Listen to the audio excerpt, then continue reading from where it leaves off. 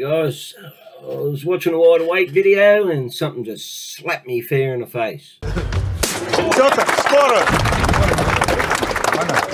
Alright. G'day everybody, where's Wally here? Well, me old mate, Aussie legend No Fanfare.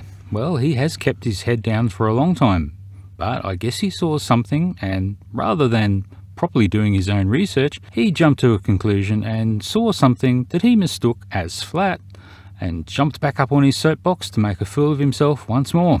Thanks, No Fanfare. Been missing you, mate.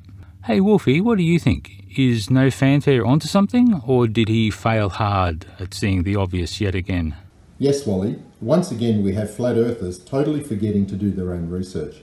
They should learn to trust their senses better, shouldn't they? And you can see from their own video, when properly synced, it actually does a very good job of showing Earth curvature, because the rocket wasn't visible for the first 20 or 30 seconds of its flight. Thanks, Wally. Wolfie. Thanks, mate. I will give you the shortened version of NFS fail, and then I will show you why he's a goose. See if you can spot it.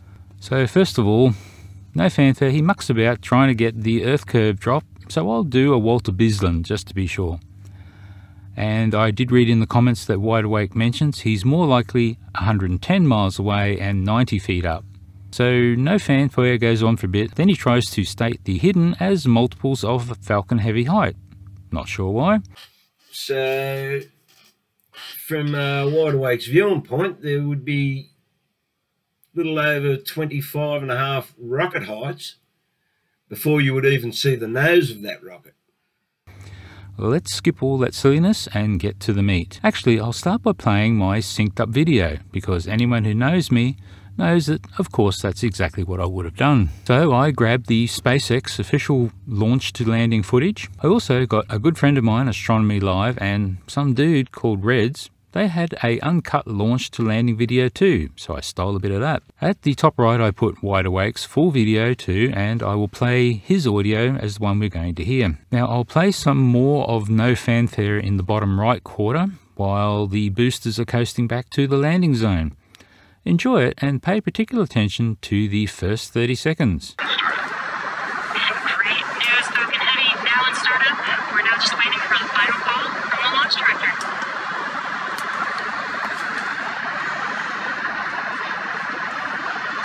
This is the mission director. And excellent news, all systems are go for launch of Falcon Heavy with USSF-67. T-minus 30 seconds.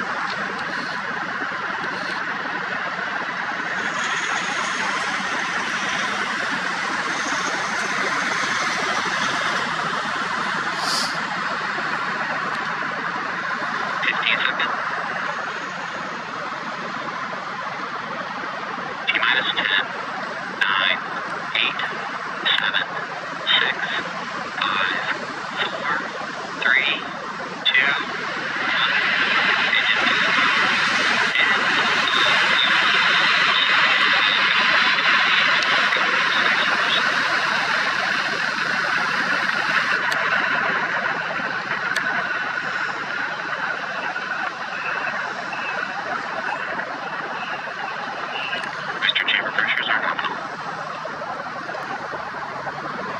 No Fanfare, he did put in a lot of time and effort into this. Pity he did the wrong thing by synchronizing on the audio.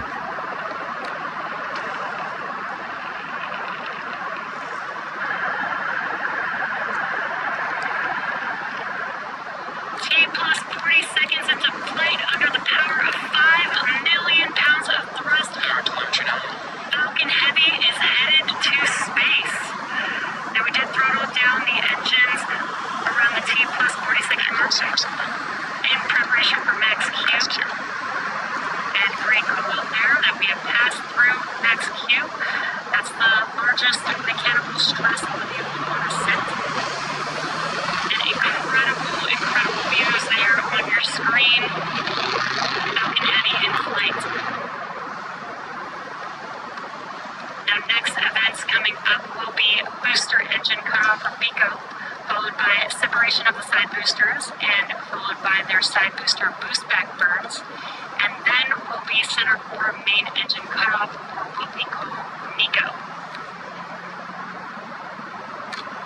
And those events coming up here, just under a minute away. That will be NICO. That's where the side booster's engines will shut down. The center core will push those side boosters away from the vehicle. Then those two side boosters can begin to make their way back down to Earth with their boost backwards. And on your right-hand screen, you can see the views from each of those side boosters. A very respectable job with the camera there, Wide Awake. Well done, sir. Really incredible views here. Again, we will have NICO, side booster, boost back burn, followed by main engine cutoff. Will be center core here in just a few seconds.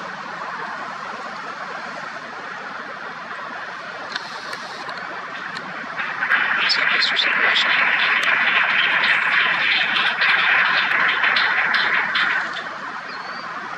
Booster startup. Incredible views. We just had NICO and separation of the side boosters, and you can see on your left-hand screen that the side boosters have lit back up. They are now in their boost back burn, making their way back down to Earth. Those side boosters are returning to Florida under the power of 3 engines. That's 3 of the 9 M1D engines. So we'll just watch these boosters cruise back to base while No Fanfare figures out the drop and converts it to rocket spans. No Fanfare, I think we'll just stick with meters. They seem to work perfectly well and everyone understands them. Yeah, we'll take a look at Wide Awake's footage of the SpaceX Falcon Heavy launch.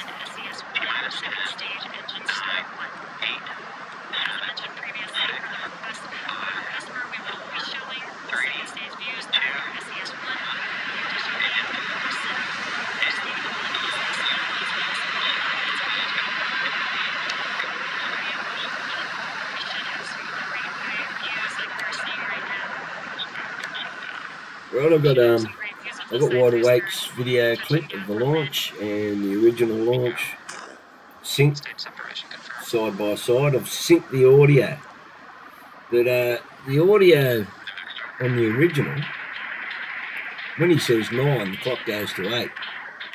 So there's a bit of a discrepancy there for starters. And I know this is only small. I'll render this video later. How about those cold gas thrusters? You can even see how nicely they're matching. Fill up the full screen and you can look at that. But I'll just play this with them synced, with both the audios going, then I'll try and mute one and then unmute the other one. And hey, where did that KFC come from? I'm hungry. Sort of get an idea of what's going on. Righto, let's play that. T-minus 10, 9, 8, 7, 6, 5, 4, 3, 2, 1. Engine full power. And liftoff of USSF-67. Go Falcon Heavy. Go Space Force.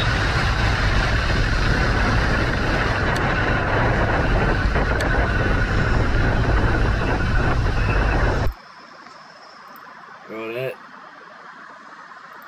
Let's mute Wide Awake's audio. T-minus 10, 9, 8, 7, 6, 5, 4, 3, 2, 1. Engine full power. And liftoff of USSF-67. Go Falcon Heavy. Go Space Force. Go what heavy? Another burn coming up. That will be the entry burn. That will be 3 of 9 M1D engines reignited. Righto, That helps to slow SpaceX boosters clip down. muted and Wide Awake's audio As they going. re-enter the So you can see that they're synced. T-minus 10, 9, 8, 7, 6, 5, 4, 3, 2,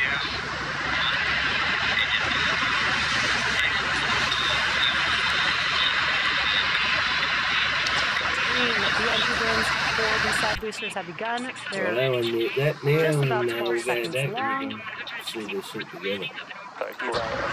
T-minus 10, 9, 8, 7, And the entry burns for both side boosters have now concluded. 6, Now 5, next up will be the final burn for each of these side boosters. That is the landing burn. It is just a single engine burn, the Center E9 engine. Each one of these M1D engines have about 190,000 pounds of thrust.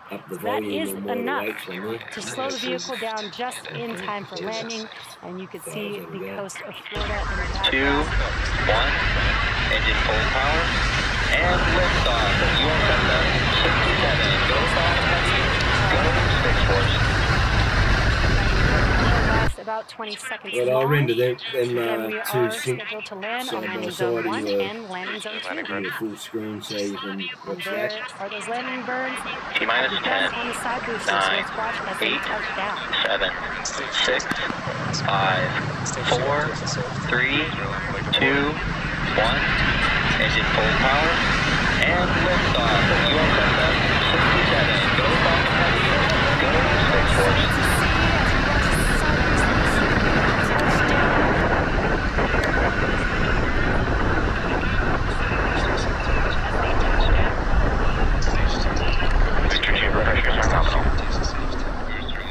On one screenshot, I can fit 8 rocket heights.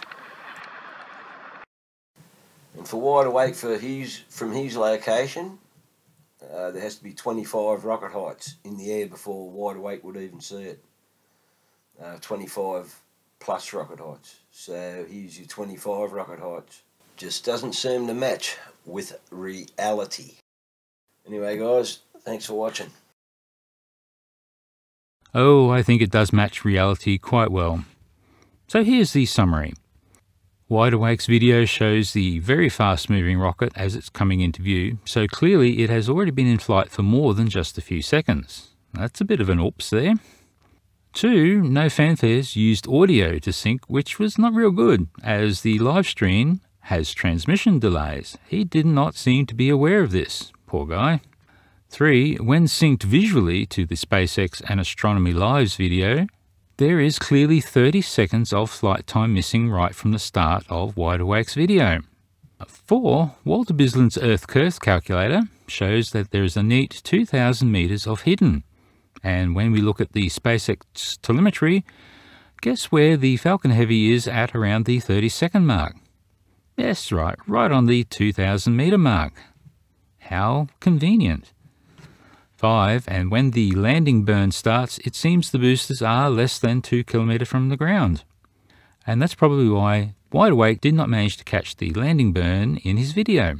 Number 6, no FanFare has deleted his video. Oh, sad. But have no fear, I have a link to an unlisted version of it in the description below, as always. And number 7, finally, the logic that he was bringing was, if globe, then curvature. Of course, he wanted to say there was no curvature, but clearly there is curvature. So, there is curvature, therefore globe. Thanks very much, no FanFare. Oh, I don't think we'll have any problem at all, my dear Flurf friend. Well, thanks guys. This is a particularly nice old school video, and it's really good to see one where the Flurfs themselves go to a whole pile of effort to show that they know exactly what the globe model is. They try to debunk it and fail miserably. Oh, good times. Enjoy.